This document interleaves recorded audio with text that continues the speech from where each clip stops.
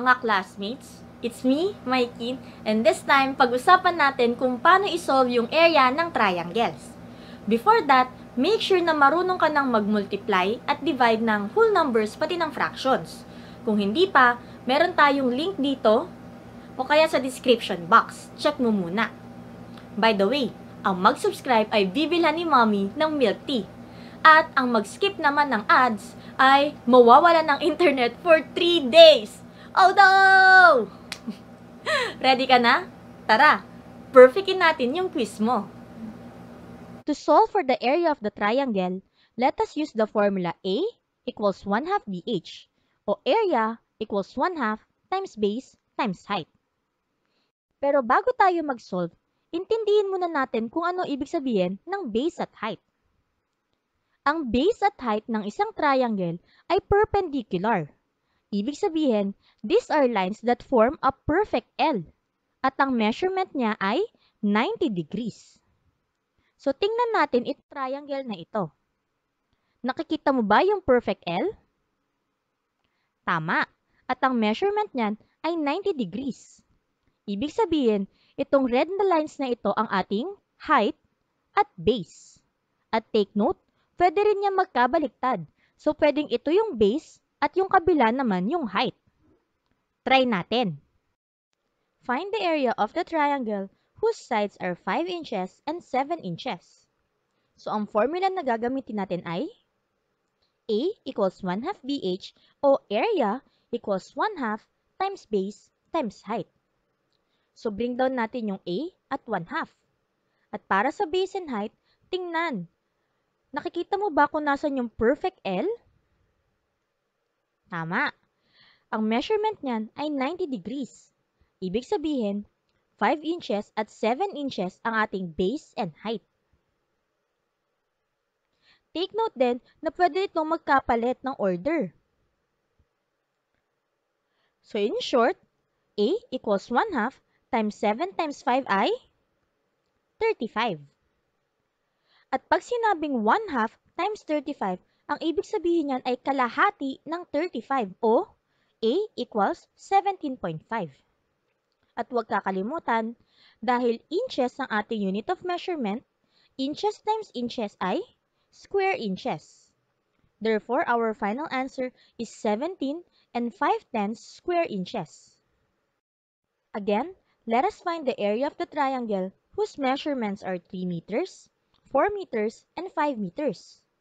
Tulad nung kanina, ang formula pa rin natin ay A equals 1/2 BH or A equals 1/2 times B times H. So, bring down natin yung A at 1/2.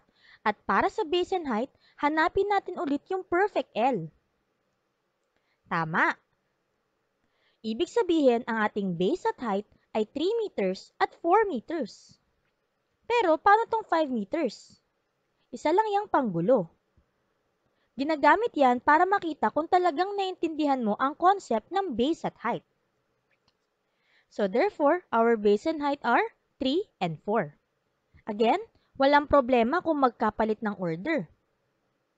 Ngayon naman, tingnan mabuti. Ang 1/2 at 4 ay pwedeng isimplify.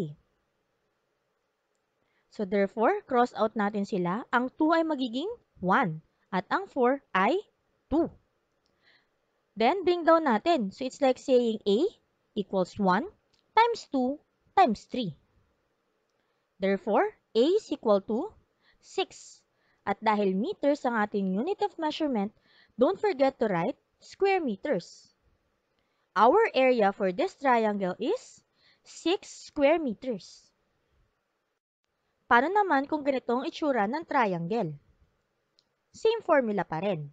A equals 1/2 BH or A equals 1/2 times base times height. Again, bring down A and 1/2.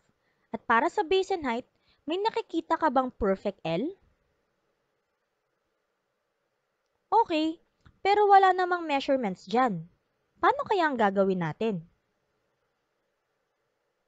Kung titingnan mabuti, pag inikot ang perfect L, magiging 20 at 21 ang ating base at height. E paano yung 29? Tulad ng kanina, isa itong panggulo. Nakakainis, no? Pero wag kang magalit sa teacher mo pag yan ang given niya. Chine-check niya lang kung talagang nagigets mo yung lesson. So going back, our base and height are 20 and 21. At again, walang problema kung una mong sinulat yung 21 tapos last yung 20. Ngayon, tingnan natin mabuti. Alin dito ang pwedeng isimplify kay 1/2? Yes, yung 20. So 1/2 and 20 pag sinimplify ay magiging 1, then 10. So it's like saying 1 times 21 times 10. Or A equals 210. At ang unit of measurement natin ay square yards. Therefore, our area is 210 square yards. Ito naman, mas maraming given measurements. Ibig sabihin, kailangan mas maingat tayo dahil mas maraming panggulo. So same, formula pa rin natin ay A equals 1/2 BH. At i-bring down pa rin natin yung A equals 1/2. Para sa base and height, nakikita mo ba yung perfect L? Tama. Pero kung titingnan mabuti, yung perfect L natin ay ganito lang kahaba. Samantalang yung triangle ay ganito. So ano sa tingin mo ang dapat nating gawin? Tama. Kailangan nating i-extend yung ating perfect L. So therefore, our base and area are 6 and 4 centimeters. At ang mga 5 centimeters na ito ay panggulo lamang. Sulat natin. Times 4 times 6. Walang problema pag nagkaiba ng order. Then, tingnan mabuti. Both 6 and 4 can be simplified by 2. By the way, ang technique dyan ay pumili ng even numbers. So, since pareho silang pwedeng isimplify, for this example, we will just use 6. So, cross out natin. Then, 2 will become 1, and 6 will become 3. Then, bring down natin. That's A equals 1 times 3 times 4. Or, A equals 12. Then, our unit of measurement is centimeters. So, ang area ay square centimeters. The area of this triangle is 12 square centimeters. At ikaw ay nabasbasan ng magic isaw.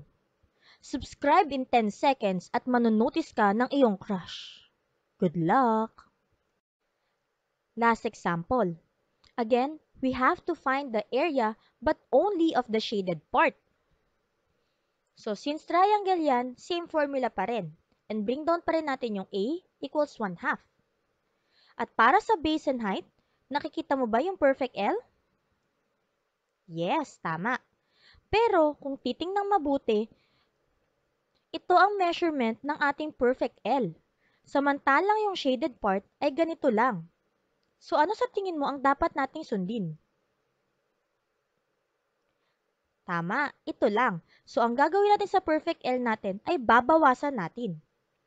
Ang ating base at height ay 8 and 9. Again, walang problema kung nauna yung 9 tapos nahuli yung 8. So tingnan natin, alin dito ang pwedeng isimplify kay 1/2? 8 dahil ito ay even number. So pag sinimplify natin yan, ang 2 ay magiging 1 at ang 8 ay magiging 4. So that is A equals 1 times 9 times 4. O A equals 36. Pero tingnan, wala tayong unit of measurement. Pag ganyan, ang isusulat natin ay square units o SQ units. Therefore, our area is 36 square units. Try it! Pause this video and try to find the area of the triangle. Pag may sagot ka na, play mo ulit para makita kung tama yung answer mo.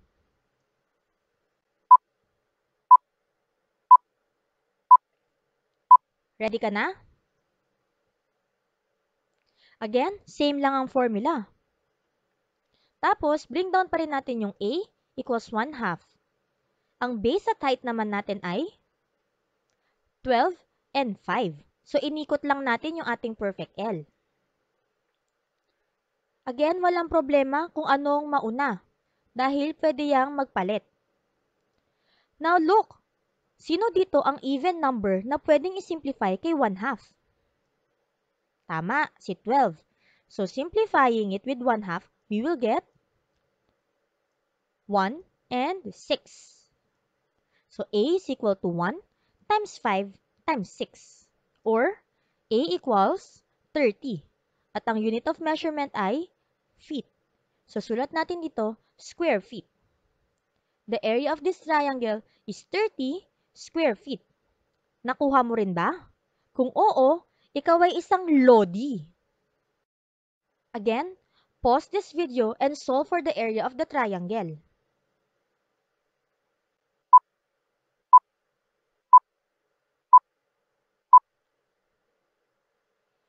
So same formula. Then A equals 1/2. Para sa base at height, tama, yan ang ating perfect L. Pero kung titingnan mabuti, ang triangle natin ay ganito kahaba. So kailangan nating i-extend yung ating perfect L. Ang ating base at height ay 24 and 14. Walang problema kung magkapalit yan.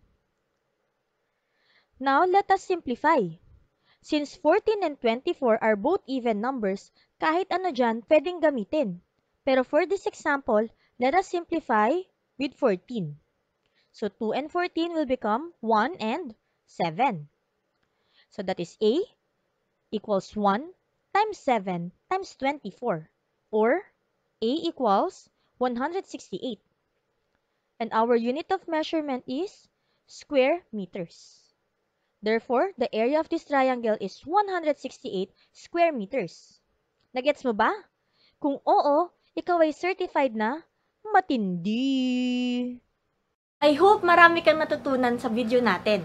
Till next time, bye!